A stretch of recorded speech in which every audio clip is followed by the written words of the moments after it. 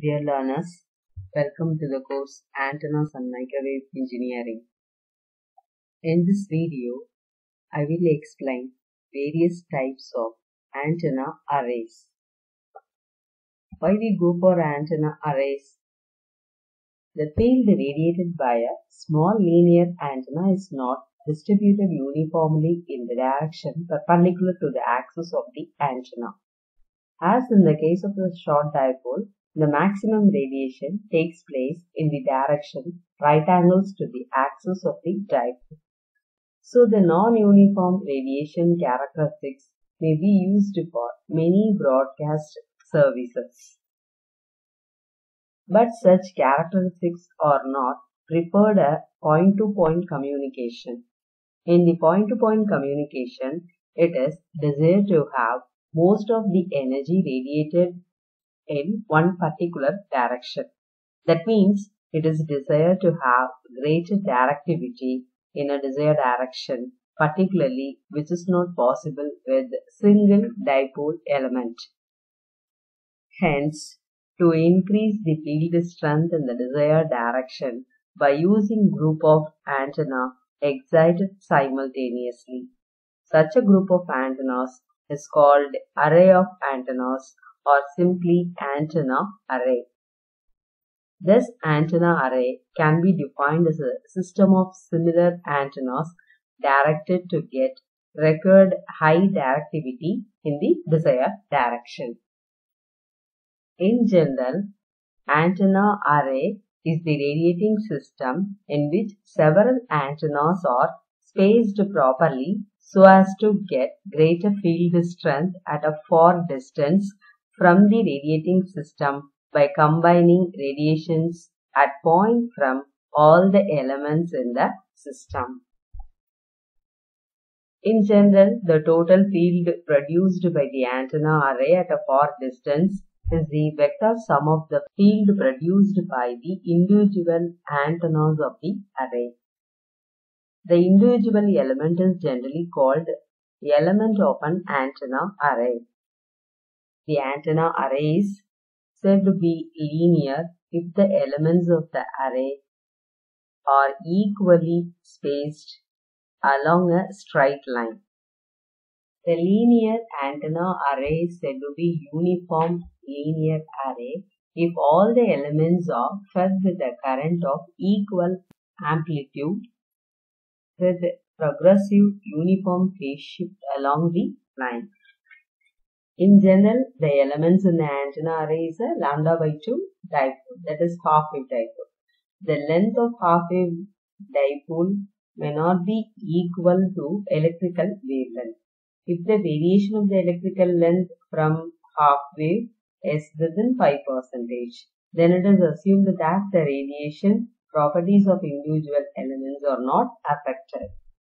Practically, various forms of the antenna array are used as radiating systems.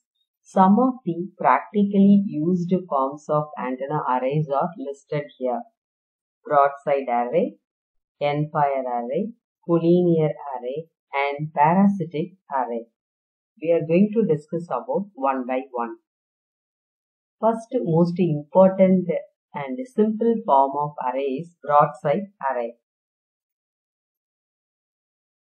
Broadside array is the array of antenna in which all elements are placed parallel to each other and the direction of maximum radiation is always perpendicular to the plane consisting elements. This is the arrangement of a broadside array. Here all elements are equally spaced. These are antenna elements A0, A1, A2, A3, A4, equally spaced at a distance of d. And this is the antenna array axis, that is axis of antenna array. And this is the direction of maximum radiation. This is the direction of maximum radiation which is perpendicular to the array axis. This is the radiation pattern of an antenna. You observe here, this is the direction of axis of antenna array, and this is the direction of maximum radiation. So in the broadside array, maximum radiation occurs in the direction perpendicular to the antenna array axis. Here all the elements are fed with the current with equal magnitude and same phase. The maximum radiation is directed in broadside direction, that is in the perpendicular to the line of axis of array. The radiation pattern for the broadside array is bidirectional. So from this figure, we observe that radiation pattern of broadside array is bidirectional. Thus, we can define broadside array as the arrangement of antennas in which maximum radiation is in the direction perpendicular to the axis of array and plane containing the elements of array. Another form of antenna array is endfire array. The endfire array is very much similar to the broadside array from the point of view of arrangement. But the main difference is in the direction of maximum radiation. In broadside array, the direction of maximum radiation is perpendicular to the axis of array, while in the endfire array, the direction of the maximum radiation is along the axis of array. Thus, in the endfire array, number of identical antennas are spaced equally along a line. All the antennas are fed individually with the currents of equal magnitude, but their phases vary progressively along the line to get entire arrangement unidirectional finally. Maximum radiation along the axis of array. Thus, the endfire array can be defined as the array with the direction of maximum radiation along the direction of the axis of array to get unidirectional radiation. So this figure illustrates the arrangement of the endfire array. The antenna elements are equally spaced. Thus it is similar to the broadside array.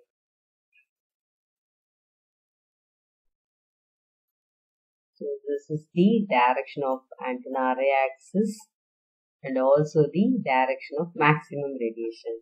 So here in the endfire array, the direction of maximum radiation is along the direction of the antenna array axis. This is the difference between the broadside array and the endfire array. This figure it illustrates the front view of the endfire array. This is the radiation pattern of endfire array. Maximum radiation is along this direction. Next type of array is collinear array. As the name implies that the collinear array, the antennas are arranged coaxially. That is, the antennas are arranged end to end along a single line. The individual elements in the collinear array are fed with the currents equal in magnitude and phase. This condition is similar to broadside array. In collinear array, the direction of maximum radiation is perpendicular to the axis of array. There are two types of arrangements in collinear array: vertical collinear array, horizontal collinear array. In the vertical collinear array, so in this arrangement, in the vertical collinear array, all the antenna elements are vertically placed. One end of the antenna element is attached to the another end. So it is coaxially placed. Antenna elements are connected end to end. Here it is horizontally placed. Antenna elements are horizontally placed. This arrangement is called horizontal collinear array. This figure it illustrates the radiation pattern of a collinear array. So the radiation pattern of the collinear array and the broadside array is very much similar, but the radiation pattern of the collinear array has circular symmetry with the main lobe perpendicular everywhere to the principal axis. Thus the collinear array is also called omnidirectional array or broadside array.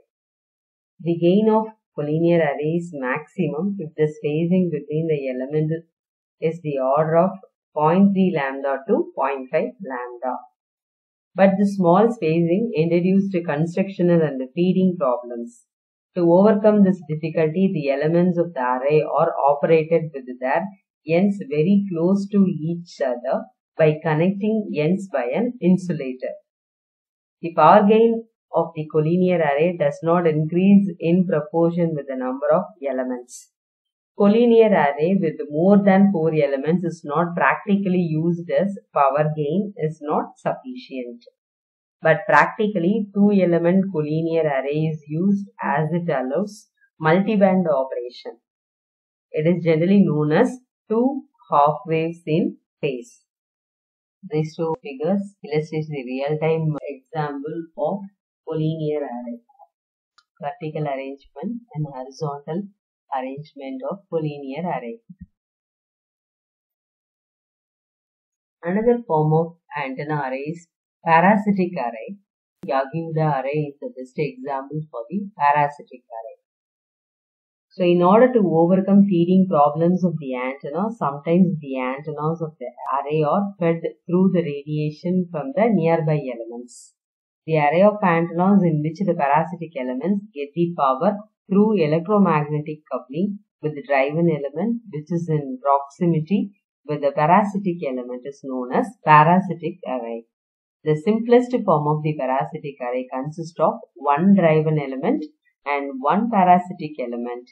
In multi-element parasitic array, there may be one or more driving elements and also one or more parasitic elements. So, in general, the multi-element parasitic array is the array with at least one driven element and one or more parasitic elements. The common example of parasitic array with the linear half-wave dipoles as the elements of array is Yagi-Uda array or simply Yagi antenna.